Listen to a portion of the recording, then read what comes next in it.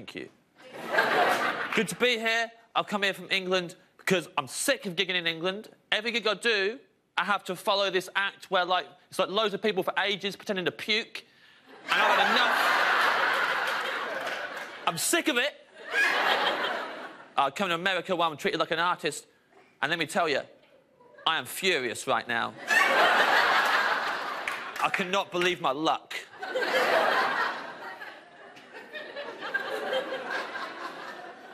Anyway, recently, I had a police officer explain witness protection to me. You don't need to know why.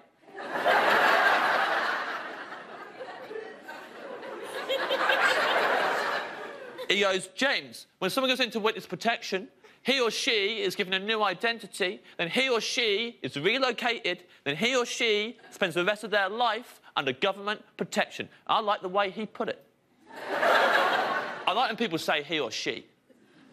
Because he or she is only ever said by men who are fully intended on just saying he, and at the very last second remembered that she exists. Yeah, well, pretty cool.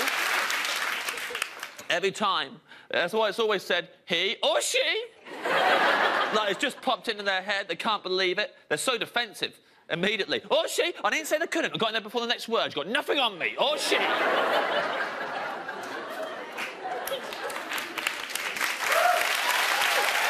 Fair play.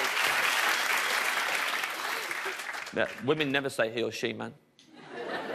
They use a different word. Men don't even know this word. It's confusing and disorientating to men. Women say, and I hope I'm pronouncing this right, they.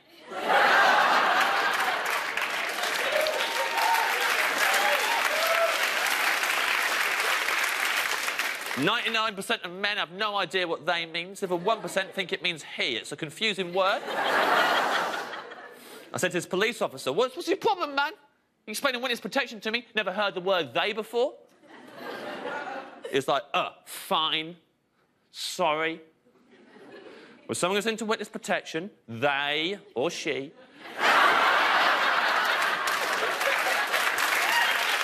What a sneaky cop. What a sneaky cop that guy was. I want to go to Italy, personally. Leaning Tower of Pisa is my favourite landmark in the world. Surrounded by people from all over the globe, all having their photos taken, all, spookily, doing the exact same pose.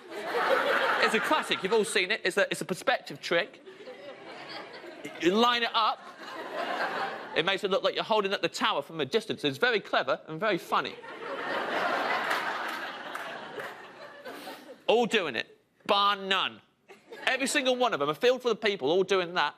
And all of them, when they have their photo taken, have a smug look in their eye, as if to say, I came up with this.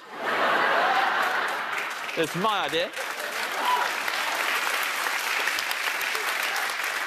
It is not their idea. Someone came up with that once, back in the day. Someone invented that, and he or she was the only person... Could have been a woman. Prove it's not a woman, mate, you misogynist. He or she invented it.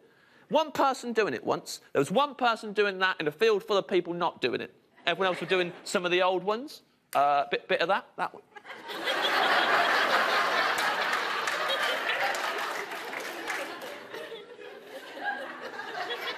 That's a classic, isn't it? That's still going strong to this day, actually.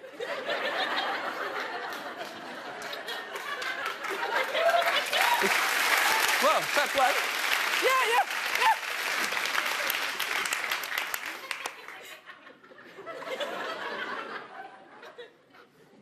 There it is. We all love a bit of there it is, don't we? The hand says there it is, but the eyes say, and here I am.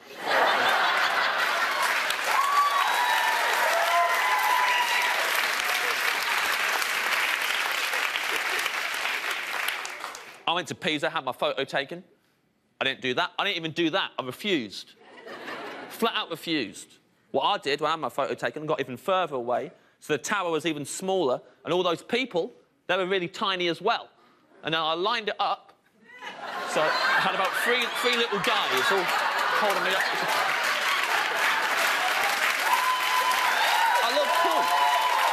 you very much, everybody. I'm from England. It's been very nice to see you all.